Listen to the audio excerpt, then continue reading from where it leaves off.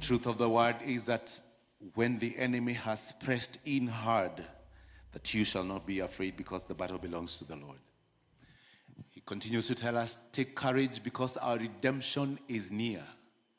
It is nearer than the first time when we believed. It is nearer than when we first believed, isn't it?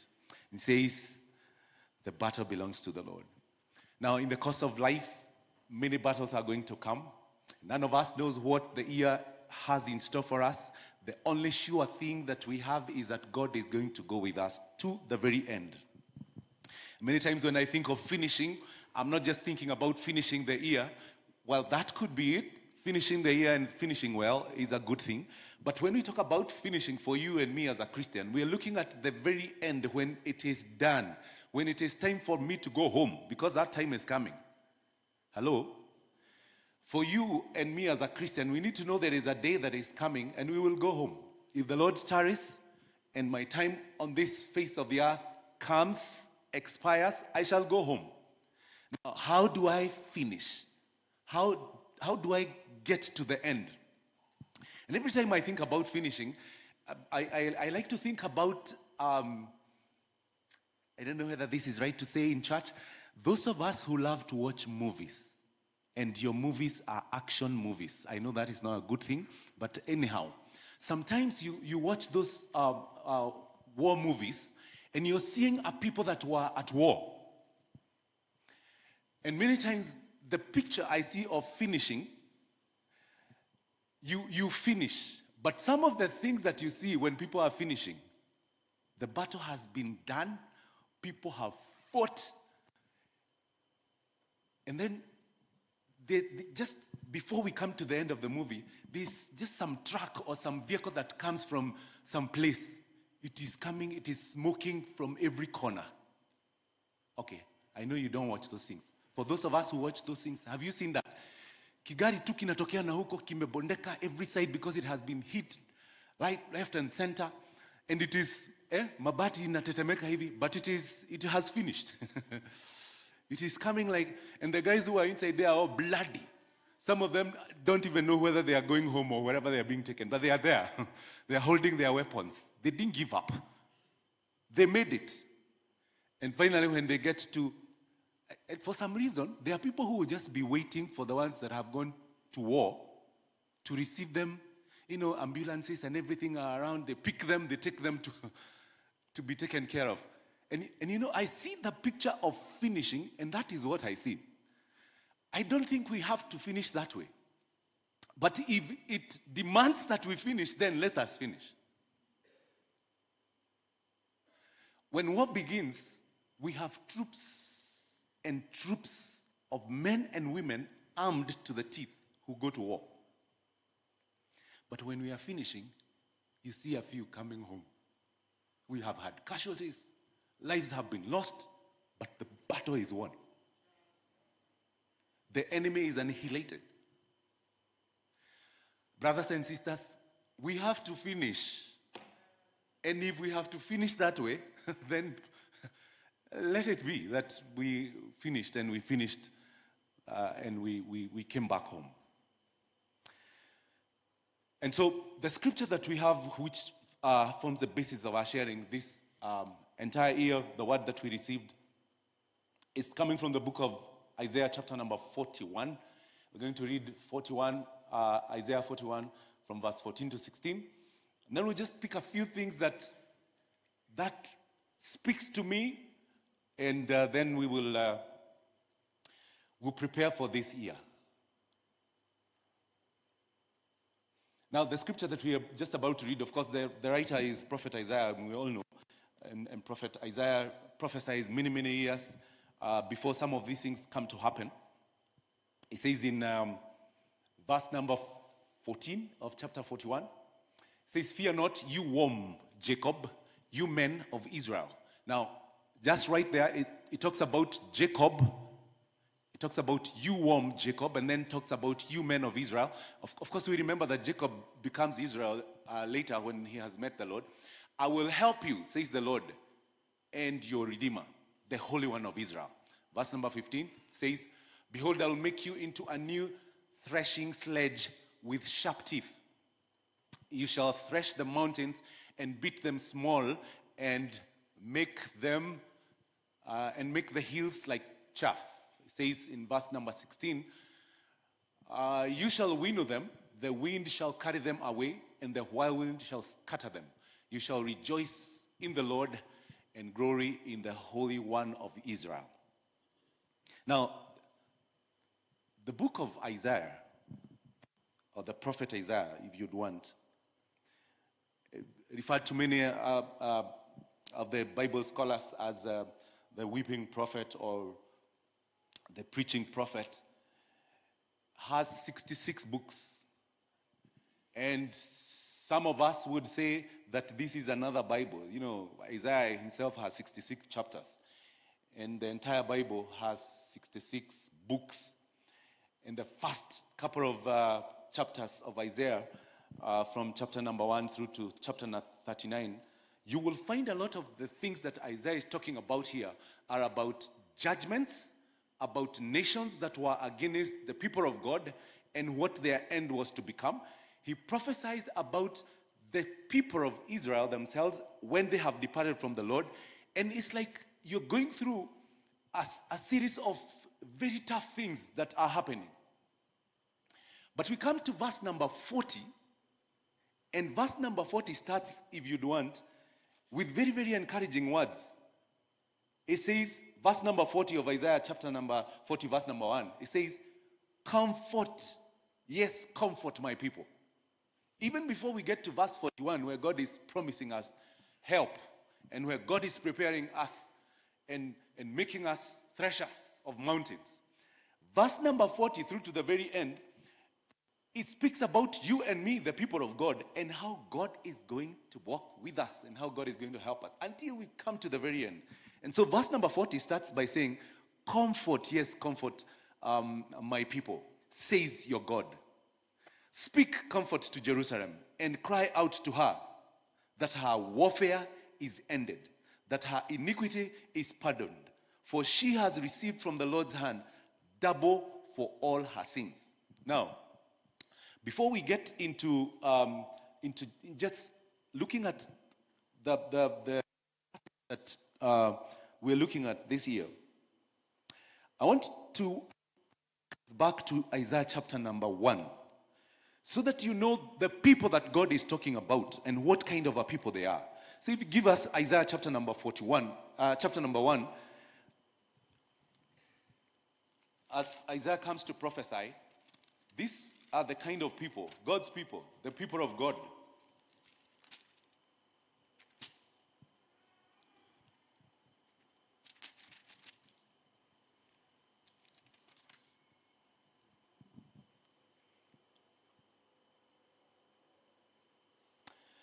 It says in verse number 1 of chapter number 1, the vision of Isaiah the son of Amos, which he saw concerning Judah and Jerusalem in the days of Uzziah, Jotham, Ahaz, Hezekiah, kings of Judah. Now, just naming the people that within the prophecy of Isaiah, the people that they are served or prophesied when they were reigning. It says, wickedness of Judah. Now, remember, these are God's people, and this is what Isaiah says to people of God. Hear, O heavens, and give ear, O earth, for the Lord has spoken. And the Lord has spoken, and this is what the Lord says. I have nourished and brought up children, and they have rebelled against me. The ox knows its owner, and the donkey its master, his master's crib. But Israel does not know, my people do not consider. Verse number 4. Alas, sinful nation, a people laden with iniquity, a brood of evildoers, children who are corrupters. They have forsaken the Lord. They have provoked to anger the Holy One of Israel. They have turned away backward. Verse 5. Why should you be stricken again? Just suggesting that they have been stricken a couple of times. And God is asking, why should you be stricken again? You will revolt more and more. The whole head is sick and the whole heart faints. Verse number 6. From the sole of the foot, describing the state of this people of God.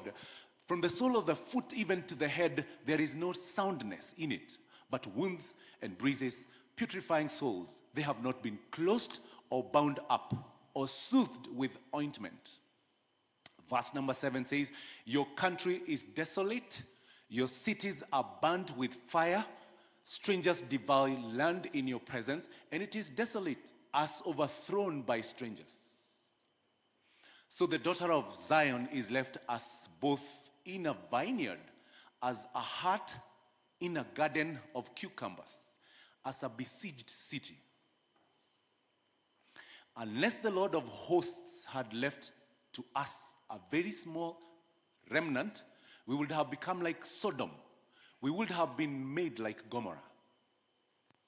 Hear the word of the Lord, you rulers of Sodom. Now God speaks to them and says, were it not for God's mercy, they would have become like Sodom and Gomorrah. But in verse number 10 says, hear the word of the Lord. Now speaks to them and addresses them as Sodom and Gomorrah. It says, hear the word of the Lord, you rulers of Sodom. Give ear to the law of our God, you people of Gomorrah.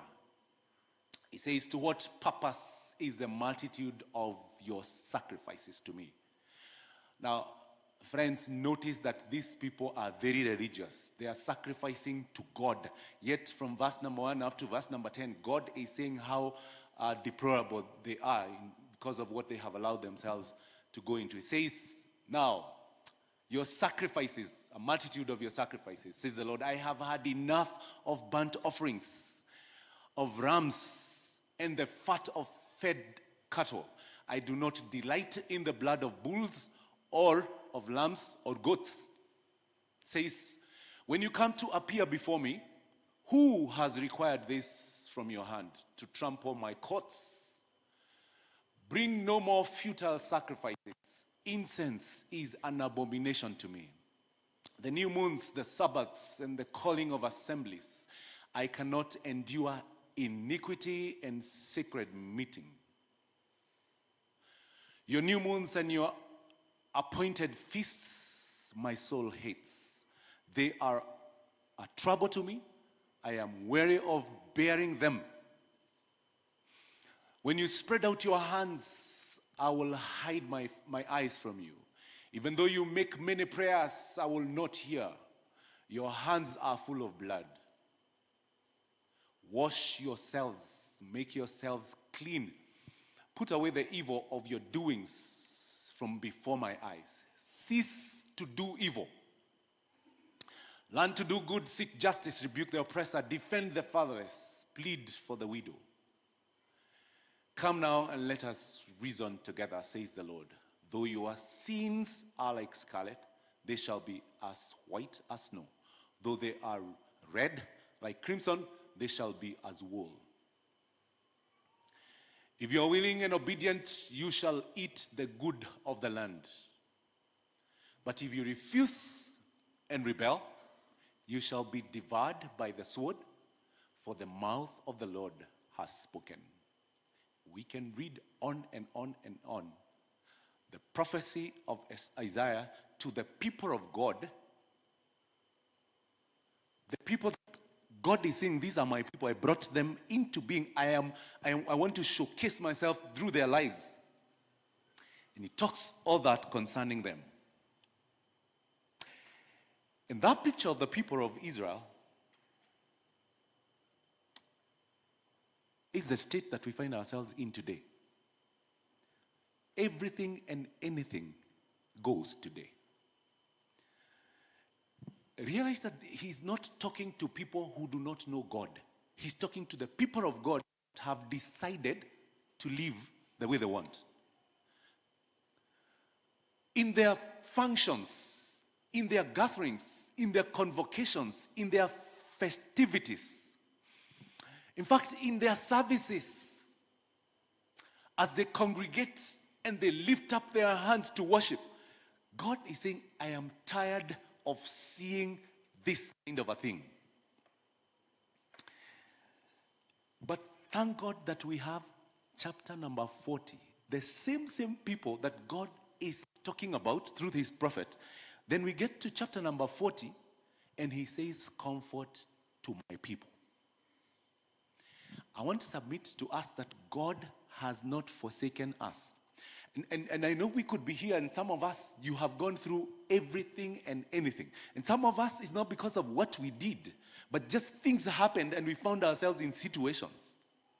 But some of us could be because of the kind of life that you have chosen to live. And you know, you are far removed from God. God is saying, verse number 20 of chapter number 1, that the one that we just finished with, that if you refuse and rebel, you shall be devoured by the sword, for the mouth of the Lord has spoken. Now, that becomes the condition of the people of God, or that is the situation that the people of God are in, and we go through the prophecy of Isaiah, and then we come to chapter number 40, where we see God comforting his people. And then, of course, chapter number 41 follows, where now we are getting the people of God being prepared because there is work for them to do. In chapter number 41, where we are getting the theme of the year, this is what it says. And we just read. If you back it up and start from verse number 1, it says, "Keep silence before me, O coastlands, and let the people renew their strength. Let them come near, then let them speak.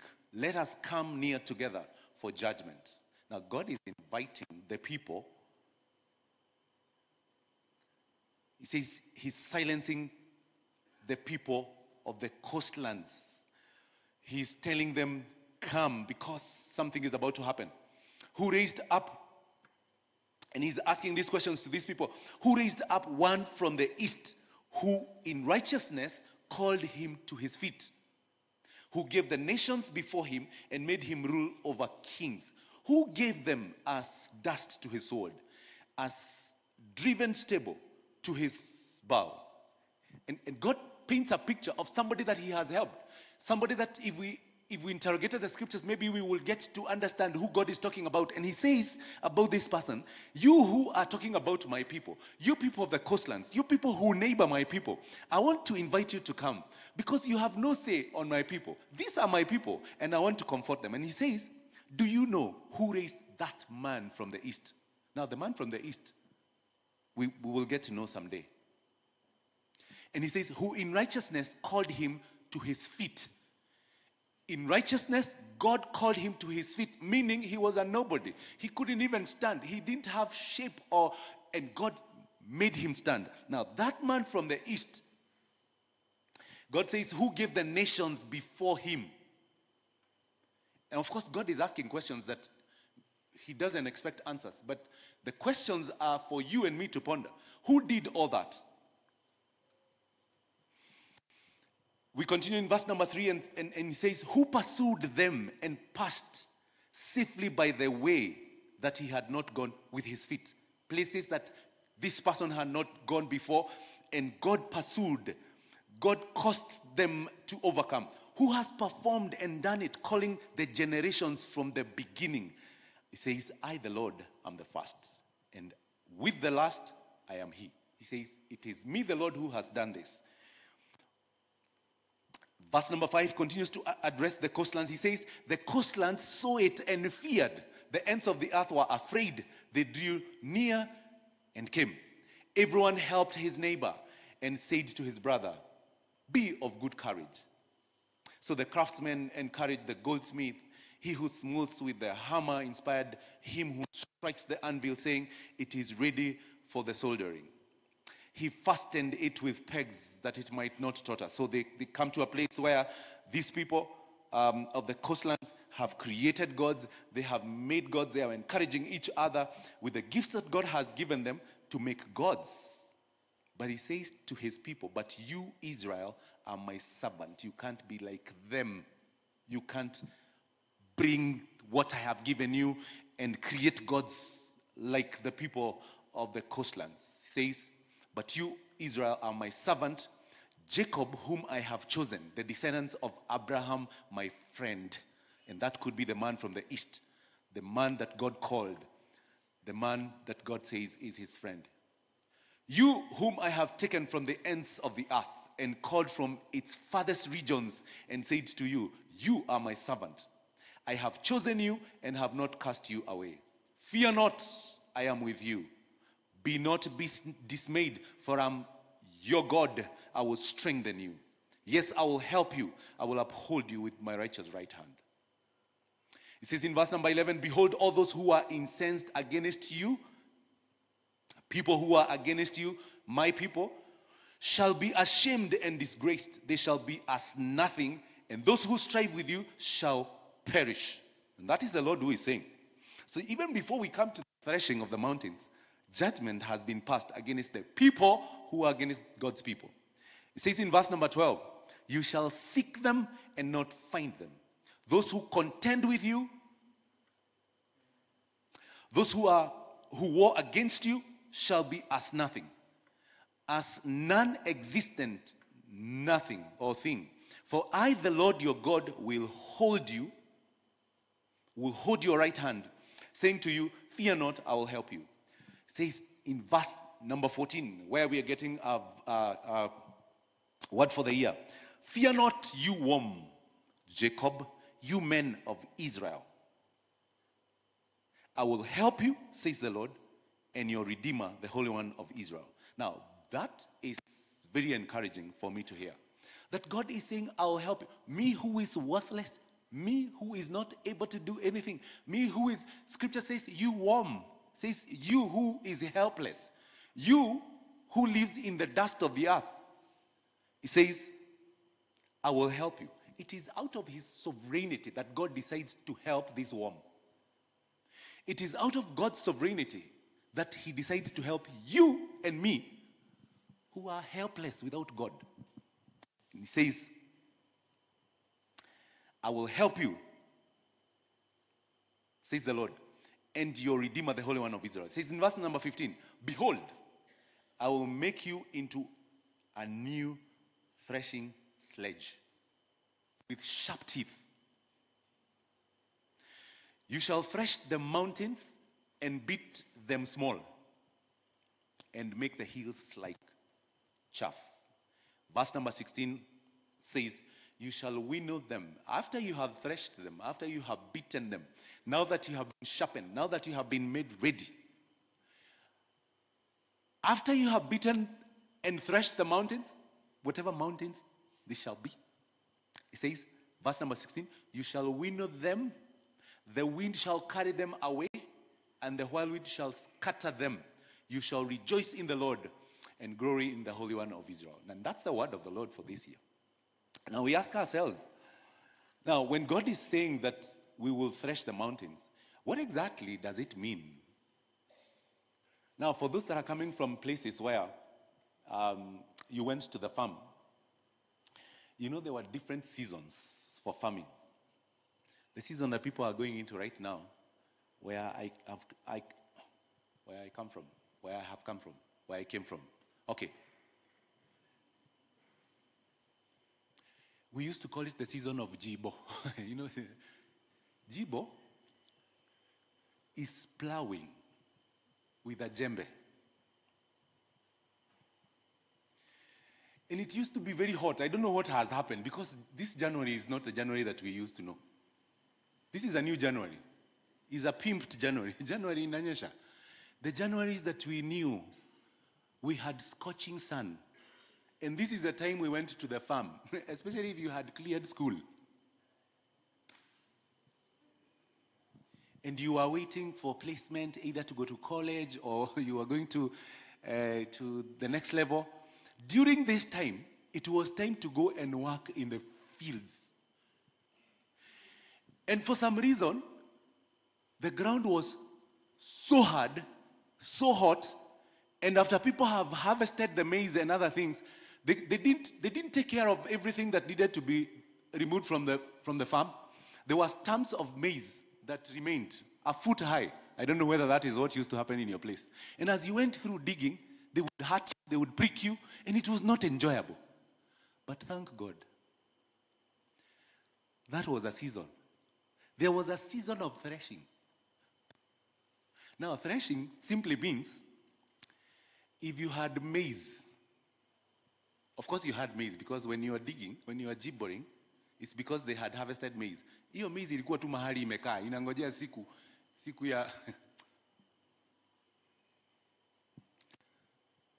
and you would call people and you would have sticks to beat the maize. Tulikuwa tunapika and beans. A heap of beans that was uprooted from the farm. Kimlima kiko hivi na mko watu watatu unaambiwa hii ni yenu. Now threshing means work. Hey, people of God, we could be excited. God is going to help us. Yes, amen. But God says, I have sharpened you. You're going to thresh. You would thresh that mountain of beans until it was leveled to the ground, because you're looking for the seed. And you are not going to get out of there until it is done. Now, after you have threshed and threshed, if you found people, I wish we had that image of people threshing and you would be wondering, why are you beating these things and they are not harmful? And they beat them with all their energy.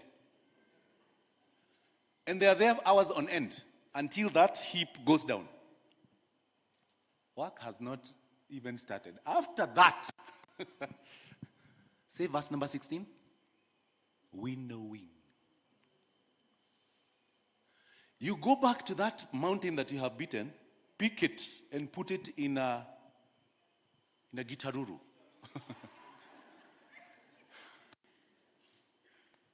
And you start winnowing. The beginning is much easier because you just scoop and then I remember those days. Oh, God is great. Just scoop.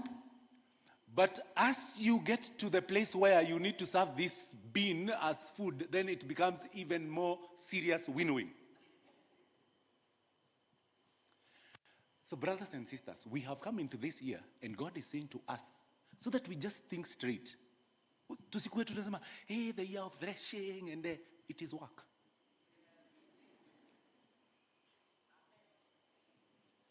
And we have said we are going to finish and finish strong. We are not going to give up.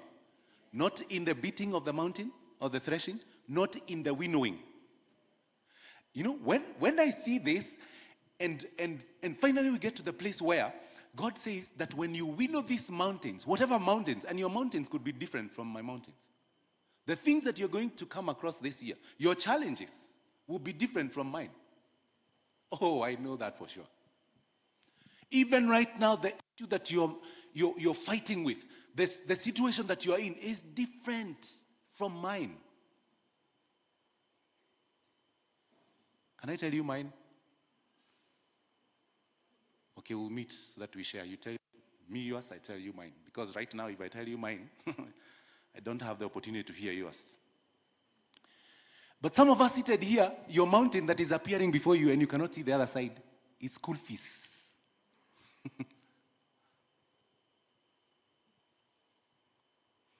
And your mountain could be a blessing to somebody else. The head teachers who are here, they're saying, please, this mountain, give it to them. It is yours. Deal with it. When you get to the principal will not look at the mountain. They are looking at how many of you have come and you have cleared your school fees. They don't even think it's a mountain. Wewe ndio unaona mlima. But we are saying this year it is a year for us to get into the work. And that's just one area of our lives. Those are just the mountains that you and I are going to come through every other day. In the spiritual, Scripture tells us that we have come and God has prepared us. He has sharpened us. We have become a new instrument in the hands of God. But Scripture says that we do not war against flesh and blood. For you and me as a Christian, the battles that we're going to fight in our spiritual front, we will not fight them carnally. 2 Corinthians chapter number 10 tells us, If you give us 2 Corinthians chapter number 10. It says, for the weapons of our warfare are not carnal, but mighty in God for pulling down strongholds, casting down arguments and every high thing that exalts itself against the knowledge of God, bringing every thought into captivity to the obedience of Christ. Now, that is for you and for me.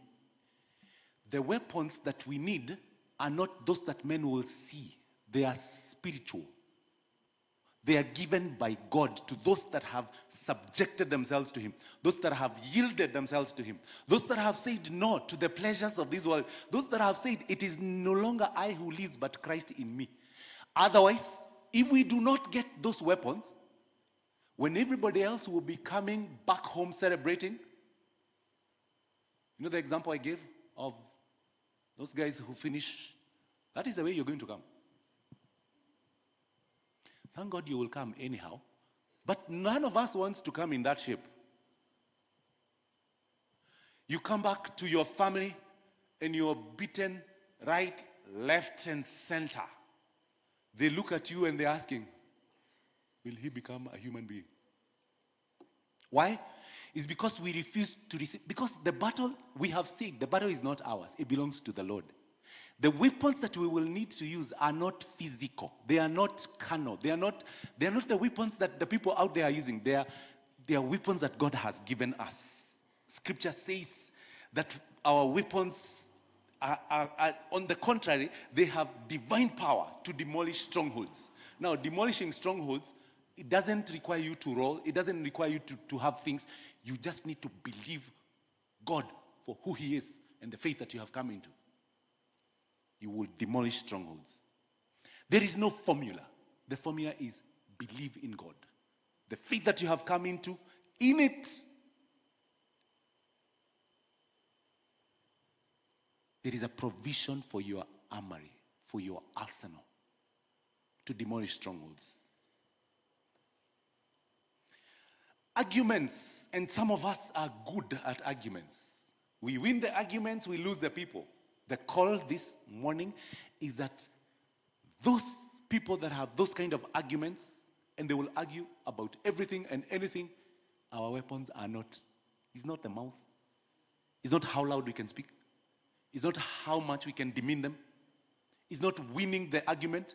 Our weapons are in God. And so we will demolish those arguments. And every pretension that sets itself against the knowledge of God. We take captive every thought to make it obedient to Christ. Now, how do we do that? Because God has given it to us. He says this is the way to do it. And if you read that portion of Scripture from verse number 1 to 2 Corinthians chapter number 10, just go and read the whole of it and see how Paul is arguing out his case. You will realize that, yes, this is a work of God. Now, when you're told to take captive of every thought, you're like, how do you do this? But do you know there are people who have methods and ways of taking captive of people's thoughts?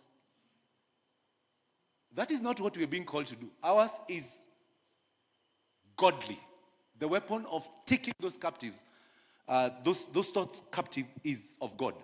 And so, friends, a couple of things that I need us to know as we go into the year is that we are alive today. God has allowed us to get into the year 2024 because He's not yet done with us. Those of us that have come into the year 2024, I dare say that God has an assignment for you. It might not be clear, but it is there. God wouldn't have just allowed us to come in to fill the numbers. We know we have friends and loved ones who have passed on in the year 2023. And some were not even sick. Well, even if they were sick, we have known it is not sickness that takes us away. It is when our time has expired, when we are done with our assignment, we will go. Your assignment is still on. Tell your neighbor your assignment is on. That's why you are here today. Now, if you know that your assignment is on, please do it. Do your assignment. Yesterday, seated somewhere, yesterday, by the way, we had the graduation, national graduation of the ropers in the entire country. We were at All Saints. And seated somewhere, one of the facilitators, as we were talking, said that when they were in school, in high school, there was just this one day that, and our time is up.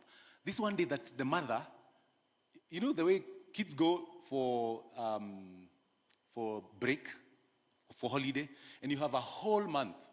Those were the days when people used to go for holiday, not nowadays. Nowadays, wanaendanga hivi wanarudi. That time we used to go for holiday. So they have gone for holiday, and all that this person has been doing the entire time is just going out, hanging out with friends, having fun, including coming to church and coming for activities for young people.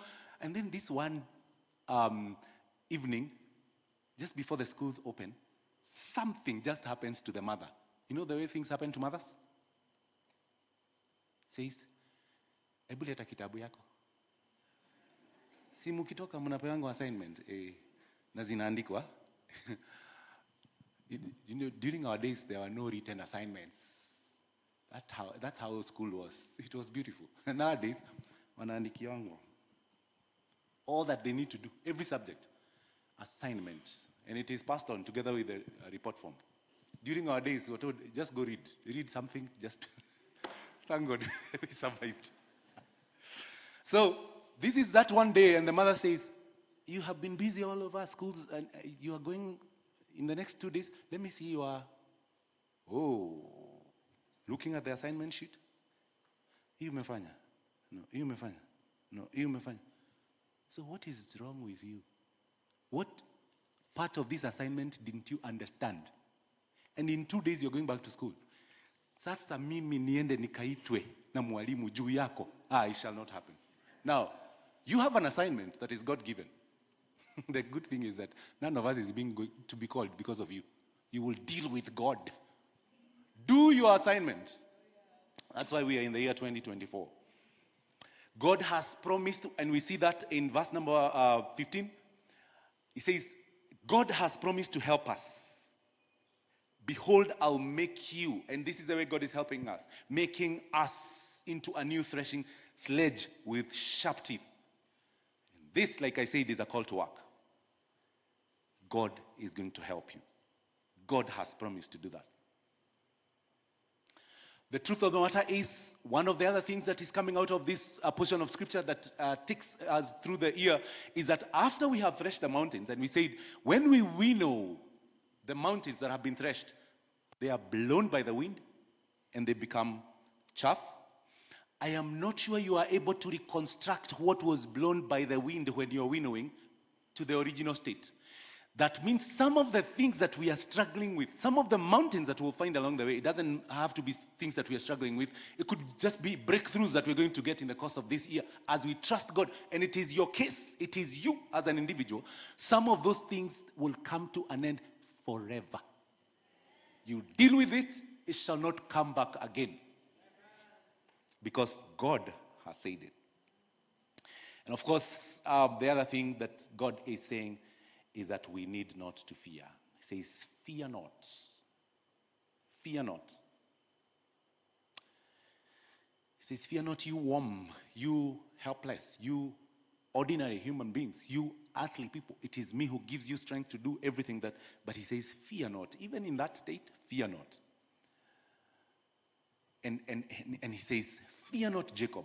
He says again in the same verse, "Fear not, men of Israel." It is not just for us as individuals, it is also for us as a nation. There are things that we have prayed, and we just prayed about our country, and we have said things are not working right. It is time for us to style up and fear not, because God is going to work through for us. Not just for us as individuals, but even for our country. "I'll help you," says the Lord, "and your Redeemer, the Holy One of Israel." It means that our help is coming from the Lord. The help is not just for me as a human being, as a man. It is for us as a people of God. It is for us as a church. What are our mountains as a congregation? What are our mountains as a people? What are our mountains as a fellowship? What are our mountains as a ministry? Ladies, men, children, name it. What is our mountain as a people of this country. God is going to help us. And that is what God is saying to us this year.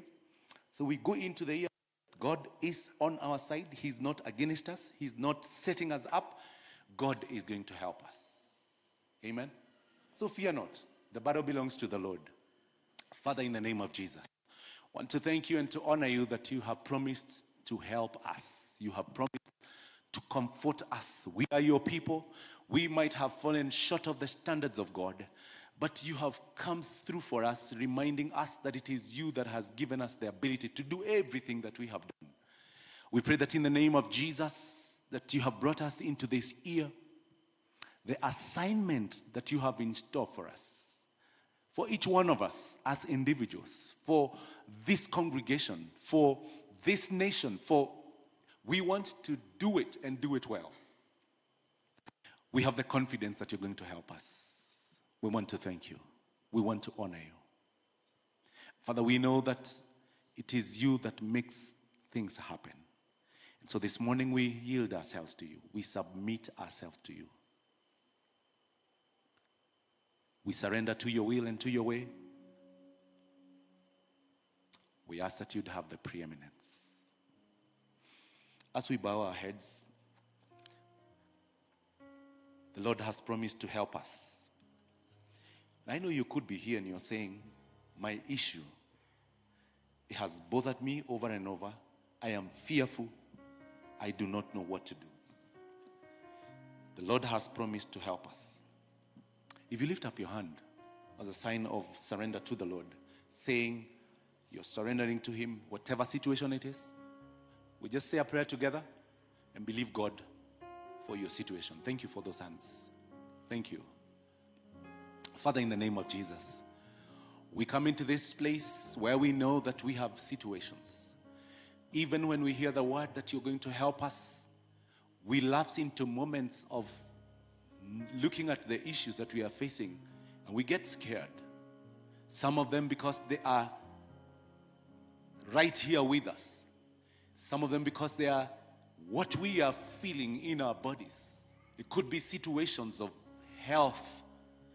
I pray that in the name of Jesus, you that changes not, you who is, who was and is to come, that in your own miraculous way that you will come through, and especially for those that could be in our midst who are sick in their bodies.